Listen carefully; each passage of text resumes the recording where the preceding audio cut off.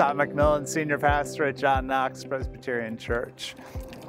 A few weeks back, we went to a play downtown, and our seats were such I could kind of see behind the stage, and I could see the cast of characters kind of on stage and move off stage, and there'd be changing and getting ready for the next scene and the next set. And I thought, gosh, there's a lot that's going on. We may see the musical or the play unfolding in front of us, but behind the stage, there's all kinds of action. It made me realize that, if you have auditioned for a play and you get the part, you're not on stage the next night. There's a whole lot of work that goes into, I have this part and now I want to meet with the director maybe and hear her vision for this play. I want to meet with the cast. I want to see how the stage works. I want to work on my lines and take them home and kind of stand in front of a mirror and try them out, learn about the character that I'm now trying to portray.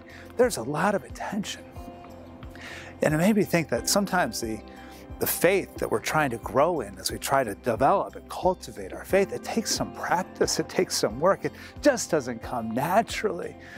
If you think about the items, the virtues, the values in our faith, these are not easy. To pray and to love your enemies, to be hospitable, to care for the lonely, to seek out the lost, to give, to serve, to sacrifice.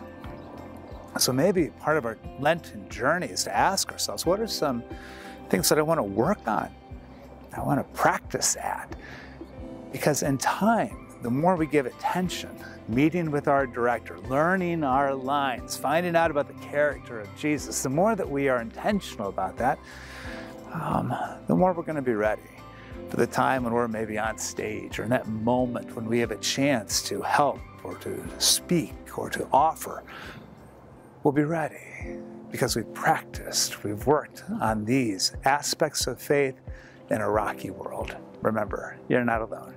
God cares for you, and so do we.